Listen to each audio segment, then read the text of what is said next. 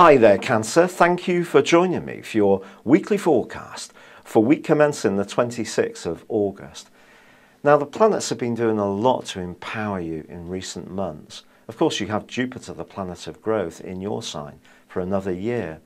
Jupiter in this area is exalted insofar as this is an opportunity for the planet to really start to affect the more spiritual base.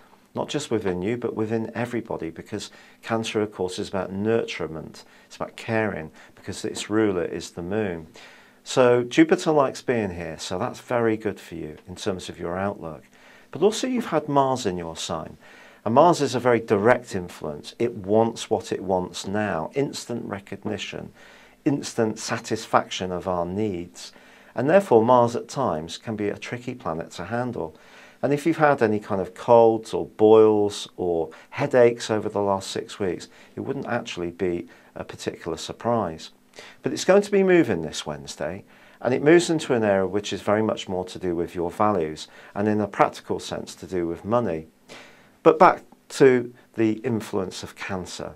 The other influence there, Jupiter, has been in opposition with Pluto. And this is an opposition which has real benefits, but it also has real challenges.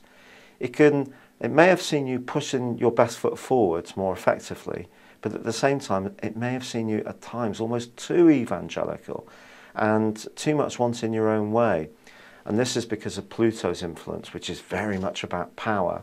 And Pluto has been transforming, I beg your pardon, the way that you relate over the last 4 years. And on the whole, in a very positive way, making you less inclined to avoid confrontation and more inclined to stand up for yourself.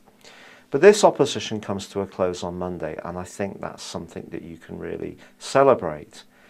But the Sun and Mercury moved last week into your sector of communication. The problem is at the start of this week, they're going to be in opposition with Neptune. And when we talk about communication and Neptune, we talk about muddles. And we talk about fogginess, smoke and mirrors. It can be hard to get at the facts. And if you are planning anything or discussing anything, you must stick to the facts and demand the facts from other people. Otherwise, you could be seriously misled. Now, that influence is going to start to drift away by Thursday, but there is a quarter moon then, which occurs. This quarter moon suggests that when it comes to expressing yourself, you need to just be conscious of not trying too hard. There is times to go for it, to engage ourselves with lots of mental tasks, and there's time just to plan things. And this one could see you rushing around a little bit and end up feeling completely exhausted if you try to do too much. So try to throttle back a little bit.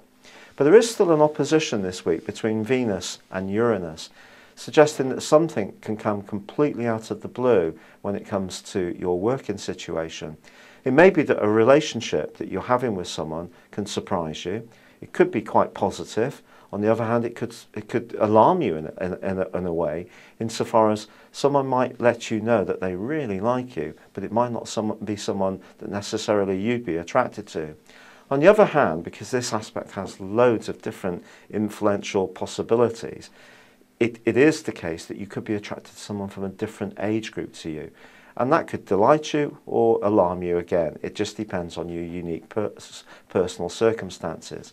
But by the end of this week, I do feel that your mind will start to clear. The dialogue will get clearer too. And with Mars finding its feet in that second house of your horoscope, if you do buy anything new, it would possibly be something that's to do with communicational equipment. So a new computer, a new smartphone, things like this. It's been a pleasure being with you, Cancer. Thank you for joining me. Good luck and goodbye for now.